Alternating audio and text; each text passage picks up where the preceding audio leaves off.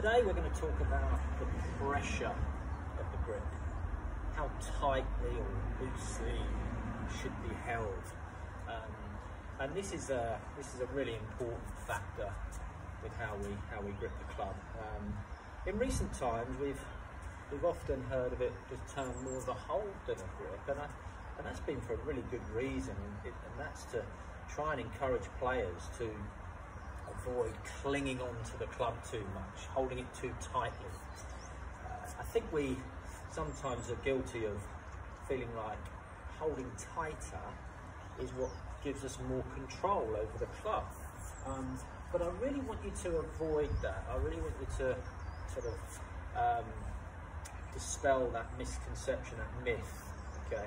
Again, probably a good analogy of this is how you would use a pen to write your name. So you know, if I said to you, right, write your name, and you grabbed the pen and you held it tightly in the palm of your handwriting would be awful, because in reality you've got less control. It's when you hold it in the fingers, the floppy fingers, as we were taught at primary school, we actually create more control. So I want you to think of the way you grip the club in a similar way. Okay, so we're going to try and make sure we avoid that clinging on to tight pressure. Okay, if also we get a bit too tight with the club, it's what might happen to the shot? Well, certainly it will affect how much tension we create in these forearms. It certainly will shorten these muscles. Okay, it's really affecting mobility in the hands and arms through the shot. Okay, so that would be something that might happen. We're certainly not encouraging good club head speed by holding the club too tightly. And also, again, if we are shortening the muscles in our forearms here, landing the club on the ground becomes more challenging.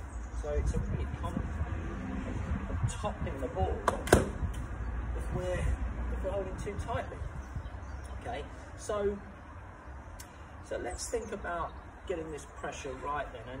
And one thing you'll certainly see, and probably most of the best players doing, is before they hit the golf ball, you often see them waggling the club. Just a nice back and forth motion. Okay, now this is a great thing to do, because by keeping your hands moving, it helps to keep them free of tension. So there's not that urge to cling onto the club too much. Okay, and I suppose if we put this on a scale of 1 being nothing and 10 being as tight as you could hold the club, I'm only really looking for a 3 or 4 here. So we're certainly down the lighter end of the scale.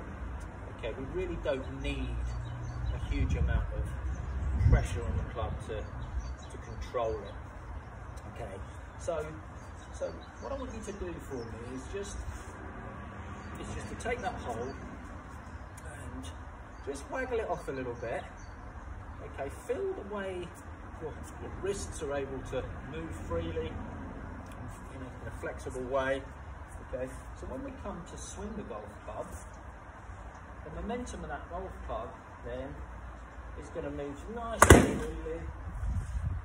Okay, because I haven't restricted any of that mobility with the hands. Okay, so I'd love you to all try that at home. Okay, and just get a real sense of what the correct pressure really feels like.